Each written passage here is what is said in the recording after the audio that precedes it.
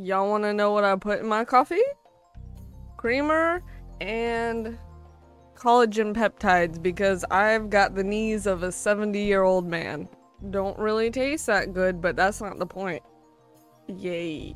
Anyways, thank you for joining me on today's video. So once again, thank you very much for joining me today to answer a question that I have in my magical notebook, and that question is, what the hey is a guinea pig? And this question was asked by me because I like this topic and I have some experience in it. So we're gonna learn some things today. As always with these kind of videos, I have links to the information I got and stuff, so if you want to learn more, that will be there.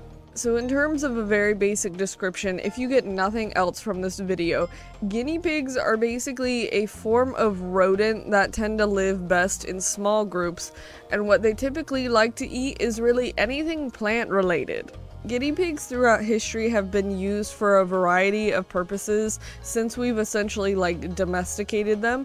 They've been used as pets, they've been used as livestock, they've been used for health and medical things, they've been used for religious practices, status symbols, they've been used for a lot of stuff in general. And how I would actually like to go about discussing guinea pigs is starting by their actual history, and how we actually know guinea pigs today is not through them being from Guinea or them being actual pigs. Like, the name is guinea pig, but neither of those things are true. Guinea pigs themselves originated from South America, not Guinea. This is one of those examples of stupid names we give to things that are not technically true. Like Swiss rolls, those are not from Switzerland. Sorry to break that to you.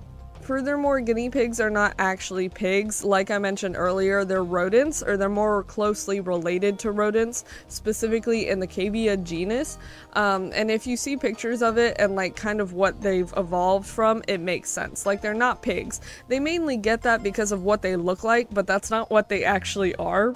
And in terms of an official kind of timeline, we started to domesticate guinea pigs around 5000 BC. As I mentioned, they were kind of spread out throughout the world because as humans we like to have exotic pets, which was basically what guinea pigs were kind of seen as, especially by more European countries. I think it was Queen Elizabeth had guinea pigs, so you know, pretty epic. And as I mentioned recently, in the present day, what we typically use them for mainly ranges from either as a food source, because in certain countries certain people eat them. Some people use guinea pigs for selective breeding to kind of get certain characteristics or traits about guinea pigs, because as I'll mention later, there's many different kinds. And then in some countries they still use guinea pigs for health and medical practices.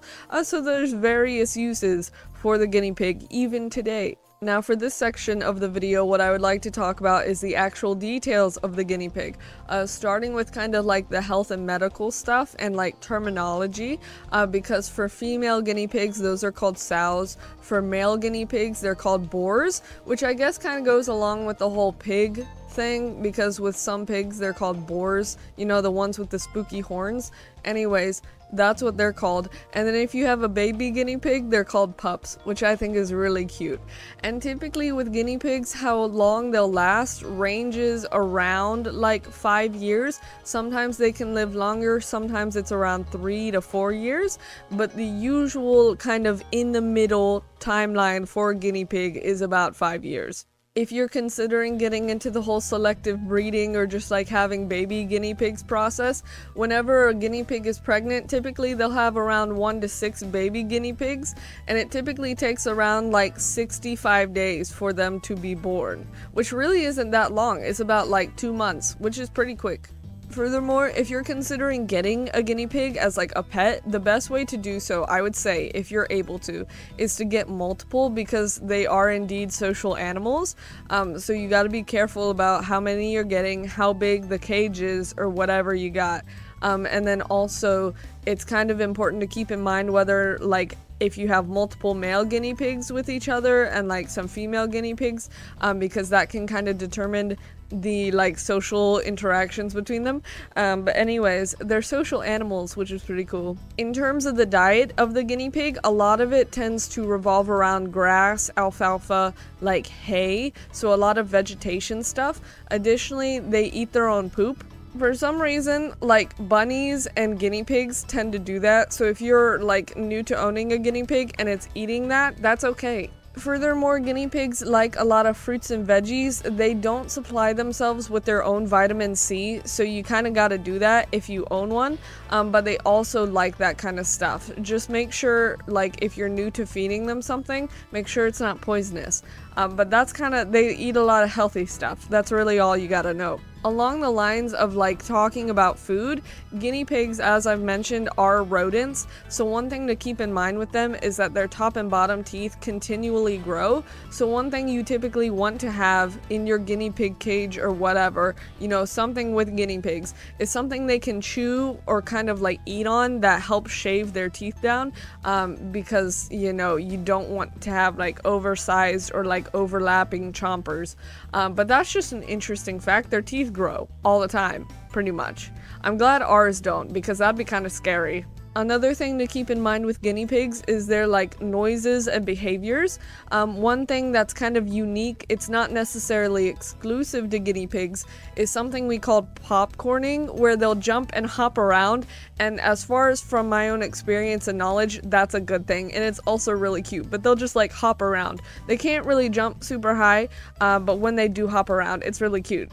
They do also tend to like grunt a lot, and they'll kind of like wee a lot, which is like, you know, just them making noises either for attention or to display aggression or unhappiness or anxiety or happiness, and I'll have links so you can kind of figure out what noises your guinea pigs are making.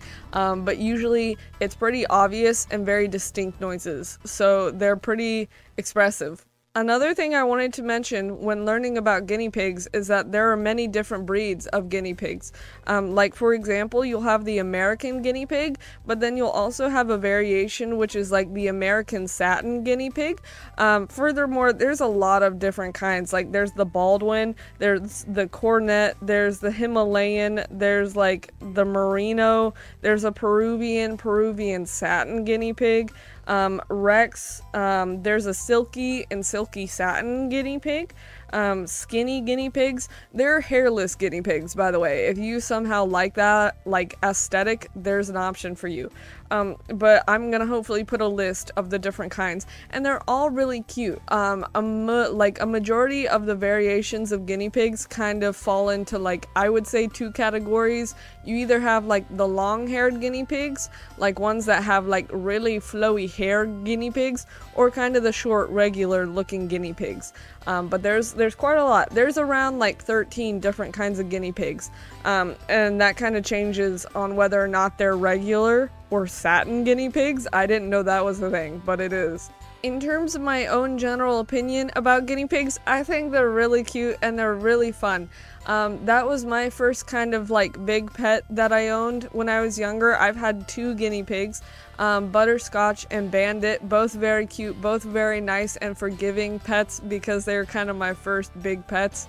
Butterscotch, I believe, was a white-crested guinea pig in terms of the breed. I don't feel like his crest was that white, but he definitely had one of those little indents on his head, which I thought was cute. Very nice guinea pig. Very cute. They have really cool feet. I didn't really mention this, but I think one of the unique things about guinea pigs is they have like 3 toes on the back and 4 in the front, something like that. Their feet kind of look weird, but they're also cool. Like I mentioned already, they make a lot of really cute noises and they run around a lot, and you can get a lot of different things for them. Like their cage, usually what you want to do is get something that's long and big if you have the room for it. You don't want to get like a wire mesh cage, you kind of want to get one that has a flat and solid bottom. You want to get really comfortable bedding for them. There's lots of different types of that. You usually want to get something they can hide in and kind of sleep in, like one of those little clear igloo things. That's what I had. You don't necessarily want to get one of those ball things that they can run around in. They're kind of too big for that.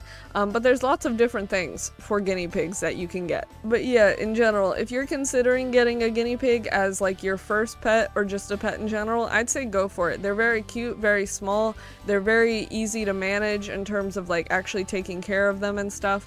So I definitely say go for it. And once again, I'll have the links to the information I found in the description, so if you want to learn more about them, feel free to do so. But that is basically it, so thank you very much for watching. Bye.